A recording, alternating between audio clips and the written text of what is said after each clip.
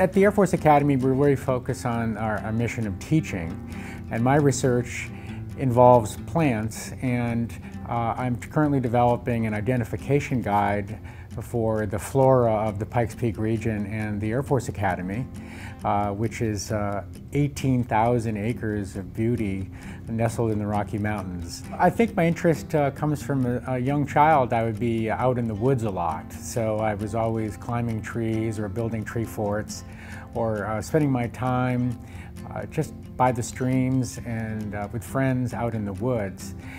So I just love being out in nature, and that really spurred me to go into biology. And as a biologist, I wanted to kind of know what these plants, animals, insects, snakes, lizards, and all those things around me were. The idea of my students identifying plants is really having them really look at the world around them in the ways I did as a young boy.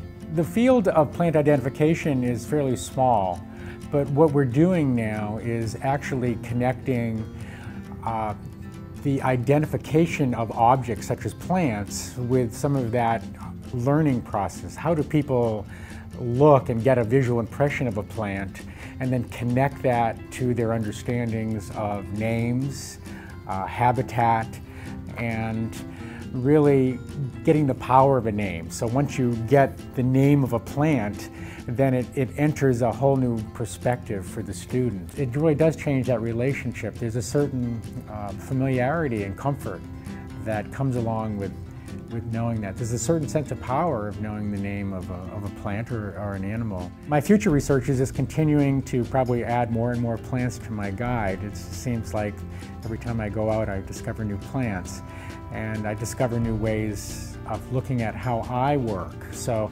okay, I encounter a plant that I don't know. How do I go about coming to a name through, whether it's through a field guide or whether by looking at its leaves and its flowers. There's a lot of kind of what we call metacognition, about thinking about your own thinking. Then I translate that into how maybe my students can more efficiently get to that name. Really looking at ways of, in the future, using some numbers, maybe numbering particular parts of the plant and coming to a more efficient way that students can get to a name, in a few minutes.